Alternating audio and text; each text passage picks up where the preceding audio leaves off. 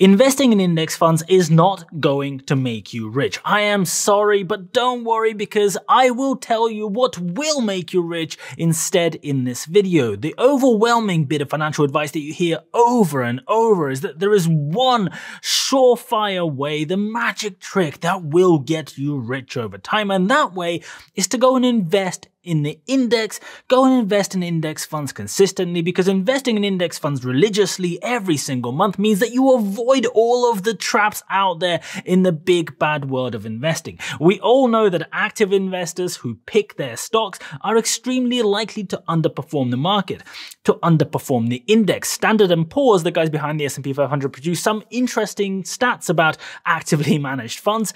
These are the companies whose sole purpose is to beat the market. The entire reason that these funds exist is to let investors get returns that beat just shoving the money into the index and not having to worry about it. And in any given year, about 62% of these funds will underperform the market, which is bad enough.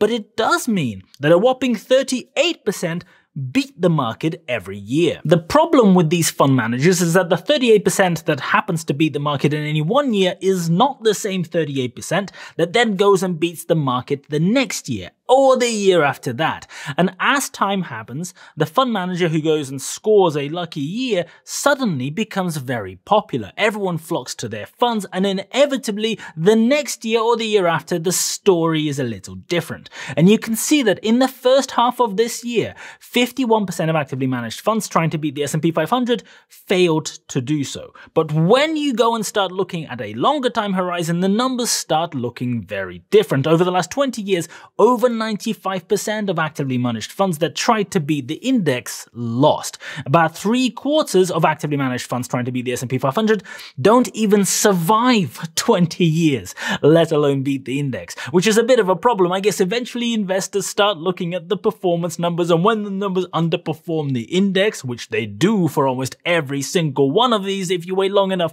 then nobody wants to invest. And half of the actively managed funds changed their investing strategy during the 20 years, presumably after doing badly and then trying to reinvent themselves in some shape before collapsing anyway. So we know that trying to pick stocks is a losing game, and almost everyone trying to do it is making mistakes. The dudes whose job it is to look at stocks all day, every day, along with armies of analysts in Wall Street and supercomputers and whatever, lose to the market. So what hope do schmucks like you and me have? Well, although we all know that we shouldn't pick stocks, you are probably going to go and do it anyway, because that's what retail investors do. That's why you watch channel on YouTube that talks about investing, because a real investor is not satisfied with the boring 9 to 10% that the stock market tends to return on average over the long term. No, 9 to 10% is pathetic. It is ridiculously low. You have to wait 8 years to double your money. What kind of an idiot would want to do that? It's just so painstakingly slow.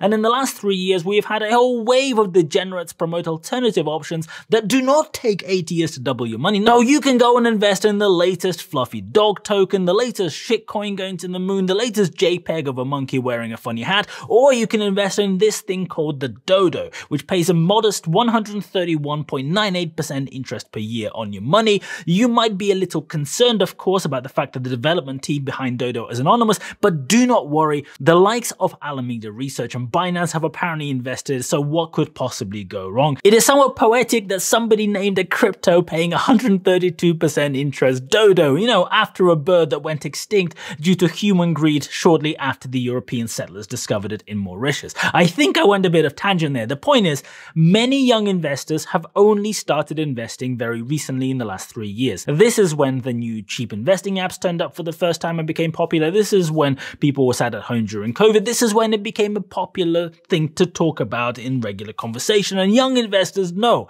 that earning 10% a year is for old, stupid idiots, because real investors make 420% return every year. And so we've had the army of these people going and buying up the NFTs, buying up every worthless crypto token, trying to short squeeze AMC and GME, basically trying to get rich quick through one form of degenerate gambling or another. And now all of that crap has gone down the toilet. Worthless JPEGs that sold for hundreds of thousands of dollars. I know, I can't fucking believe it either.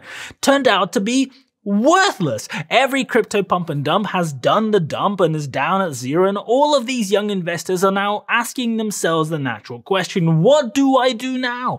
Presumably getting slapped in the face hard and losing all of your money in these scams is getting some of these people to begin thinking that perhaps chasing stupid unrealistic returns is actually a bad idea. Because when it stinks and looks like shit, it usually is because it is a turd. And when you do a bit of homework, a lot of advice out there will say that the thing that will make you rich slowly is index funds, and that is the right choice, except investing in index funds is not going to make you rich. Let's say you do the right thing. You go and get a job, you get a family, you buy a house, you have bills to pay, car loans to pay, kids to pay for, and after you've paid for all of that mumbo jumbo, you go and take the last $100 of your money every single month and invest it in the stock market. If you start doing that at 25, by the time that you're 60, you're going to have $296,000, which is not a lot of money. Not exactly something most people will define as being rich. If you discounted by 2.5% to account for average rate of inflation over the next 35 years, it will be worth $122,000 in today's money. But let's say you really squeeze your spending. You go and stick $200 into your investments every month. That is quite a lot for the average person on an average wage after taxes and after all the costs.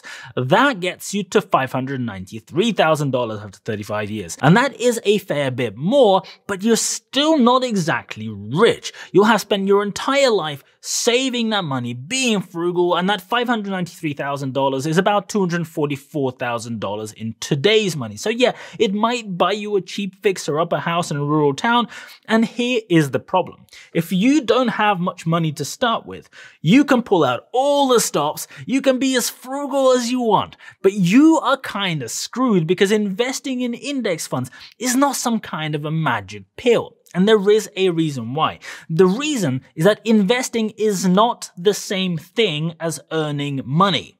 And judging from many hundreds of comments on my videos, a very large number of people do not really understand this. Because unfortunately, the only way to get rich is to learn how to earn more money. And investing is not a form of earning money. Those two things are different. Investing is what you do with the money that you have already earned in order to get a return on that money that outpaces inflation and hopefully grows a bit. And the problem with learning to earn money is that it involves a lot of hard work. It involves time, it involves persistence, and it involves stamina. It is a lot more difficult to earn a lot of money than to sit there watching videos about which particular stock is going to go to 10x next year. Warren Buffett did not become rich through investing. I know, it's hard to fathom. He didn't go and deposit $10 into an investing account 80 years ago and then invest $100 every month and make that into $100 billion.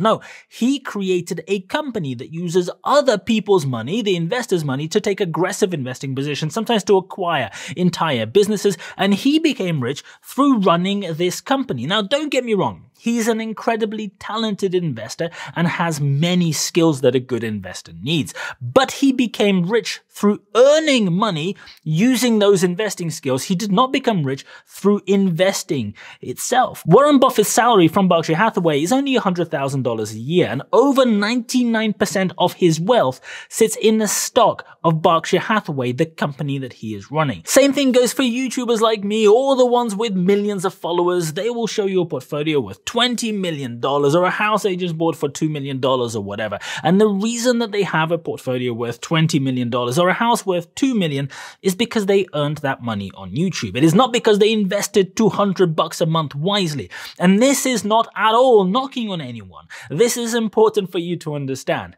It is important to understand the distinction between earning money and investing it. If you want to have an investing portfolio worth $1 million by the time you're 60, you probably should invest in index funds as opposed to, picking stocks or doing some kind of degenerate gambling like what is becoming very popular. But you need to invest $338 a month into those index funds if you get the average rate of return of 9% to get there. And if you want to have $10 million, something many people will probably agree is sort of kind of rich, you will need to invest $3,400 a month every single month. And I am guessing you will not be able to do it off your regular salary. So here is the unfortunate truth about actually getting rich. You are going to have to go out and figure how to level up your income. Instead of playing Xbox in the evening and hanging out with your friends all weekend, you might need to go and learn a new skill, or 2 or 10, and start a side hustle, or many. And you will need to persevere and learn from your mistakes. And it's going to be incredibly hard. It's easy to get motivated to start. It's easy to get motivated to do it for a few weeks. But when you've been at it for months and it's a cold February morning and it's raining, you might feel a little different. And I can tell you because I've done it enough times myself. I've run my own strategy consulting company for many years in London and then in New York. I've done side hustles from 5 a.m. until 8 a.m. before going to work, and then again from 7 p.m. until midnight after work. It is not easy. It is most definitely not for everyone. And that means that most people are not going to be rich. I know. How impossible. And you know what? That is okay. That is how the world works. It is pretty liberating actually when you think about it and figure it out.